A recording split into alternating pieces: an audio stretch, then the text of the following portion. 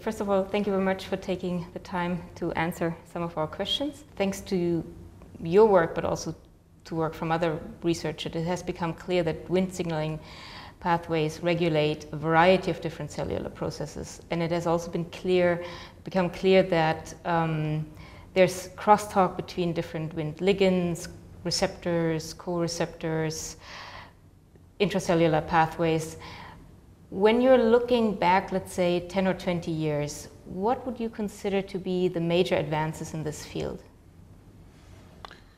So obviously the discovery of the Wnt genes were the first instrumental discovery of a molecular approach towards studying what the role is, because initially a wingless mutant was known to exist in the fly.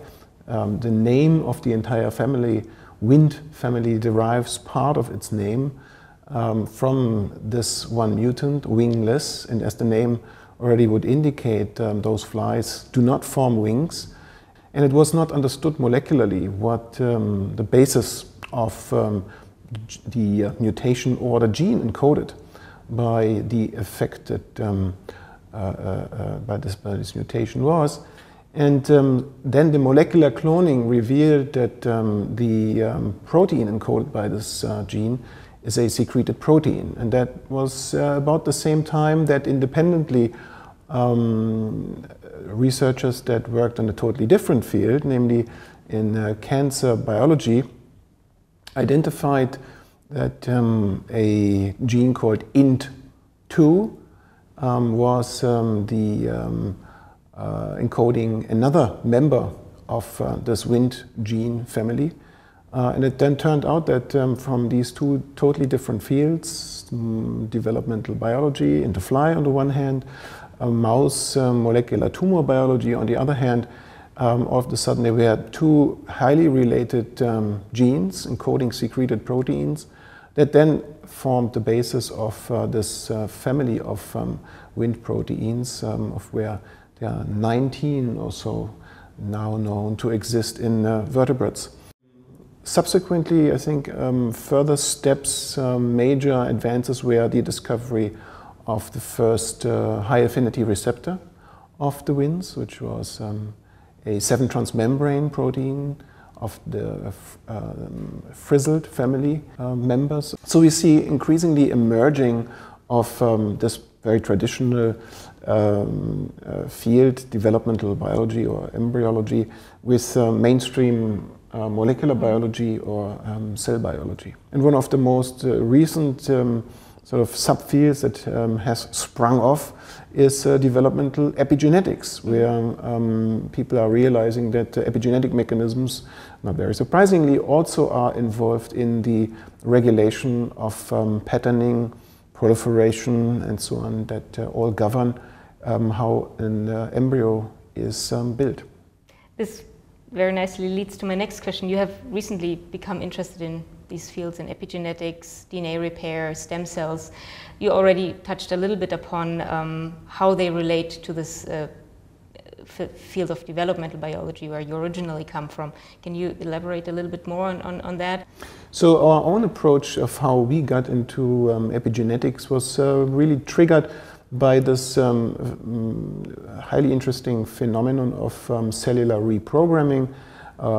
Initially, this were findings from the times of John Gurdon, pioneering work already in the 50s and 60s, Briggs and King, subsequently by John Gurdon, where he had shown that nuclear transfer experiments can be carried out such that you can clone an organism from a somatic cell nucleus. Reprogramming, of course, is interesting not just for the sake of cloning an animal, which has certain applications in its own right, but it's also highly interesting from a fundamental molecular biological point of view, because it was always considered that the somatic differentiation from a pluripotent stem cell into a somatic highly differentiated cell is a one-way street, it's an irreversible process.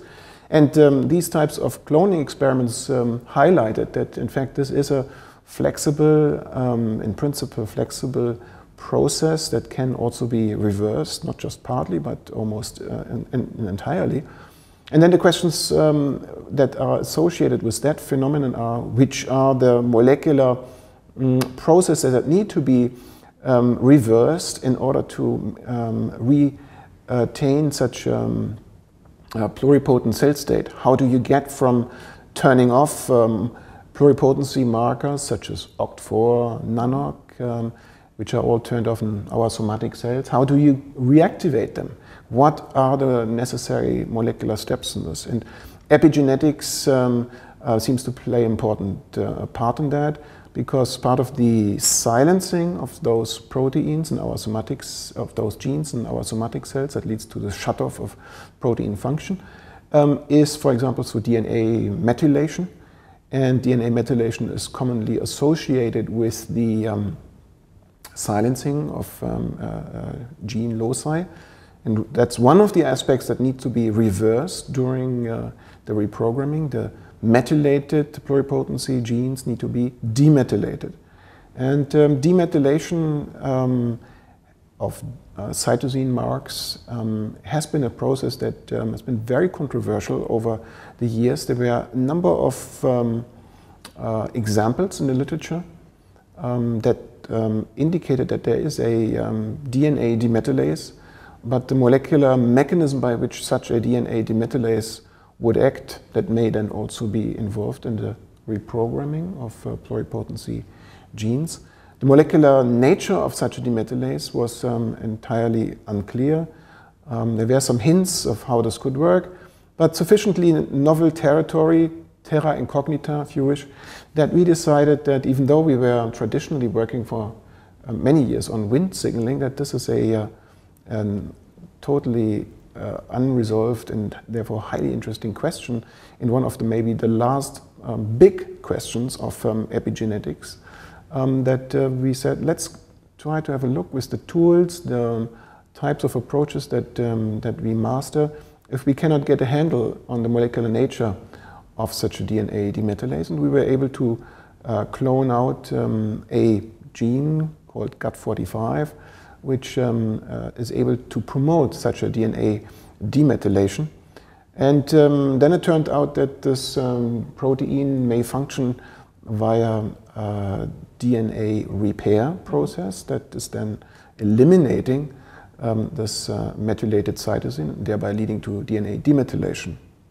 In 1961, I think William Asbury described molecular biology as an approach to search for the molecular plan underlying the large-scale manifestations of classical biology. Now you, as a developmental biologist by training, from your background, you're now the founding director of this Institute of Molecular Biology. Would you say that molecular biology is a discipline in its own right, or that it is more of an approach, of a way of studying questions in, for example, developmental biology? Molecular biology is probably a field that has evolved from initially a field in its own right. If we think about the early days of molecular biology, that sort of was at the interface of biochemistry and gene regulation, and has evolved more and more to encompass many other fields, such that nowadays some people could say that molecular biology is actually more an array of techniques, of experimental approaches that is unifying various subfields of biology that all make use of molecular biology as a technique to understand what are the genes, the gene products involved in a given process, be it at cell biology, be it at organismic biology. There's a unifying theme of how to experimentally approach that, and that unifying theme seems to be molecular biology. I would not go as far as some to say that molecular biology is just a compendium of techniques nowadays. I think there's also still at the very heart of molecular biology to understand how the gene works, what are genes, how are they regulated. When you're starting up a brand new institute from scratch, if you will, is it better to keep the research focus broad or to focus more on one or two specific areas? What was your approach when thinking of what kind of researchers to recruit to Mainz? But we decided to keep a relatively circumscribed, narrow research focus, such that the researchers that are going to be hired and that are already hired and will soon join will have a common interest in those issues such as developmental epigenetics, DNA damage, or related technologies that would support this type of research, in order to maximize also the interactions, the possibilities of interactions, and to maximize also the possibility between the colleagues at the IMB that they have a neighbor that will understand what they are working on, that will take a genuine interest in their mutual research topics, and in the ideal case that interact by collaborations. You've been a member of EMBO since 1999, I think, so you have quite some time to get to know the organization. How and where does EMBO, or an organization such as EMBO, play a role in European science, but also from a more global perspective? Nowadays, EMBO, of course, has many missions beyond just giving EMBO fellowships that I enjoyed. But nowadays, EMBO is organizing many courses, symposia, workshops. They are organizing science policy-related activities. They have a number of journals that they are running. So these are many of the different facets that EMBO has evolved into, taking also the responsibility of integrating the various facets that modern biology has and needs to integrate all those different fragmented national activities that are going on in the various European countries and focusing them in one organization so that our colleagues from the different member countries can all speak with one voice. And I think that is very important to be heard.